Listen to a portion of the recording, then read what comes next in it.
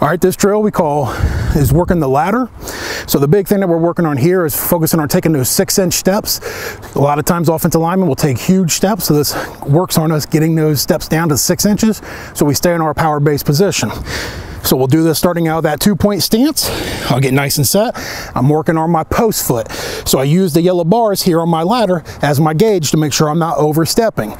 So what I'm going to do is I want to make sure I land somewhere between this yellow bar and in the middle of that step. So I want to go through and I'm posting nice and solid, sliding my foot. Now the big thing is my post foot is moving 6 inches, my kick foot is sliding 6 inches. And we're going to work all the way down this ladder, making sure we take those small steps.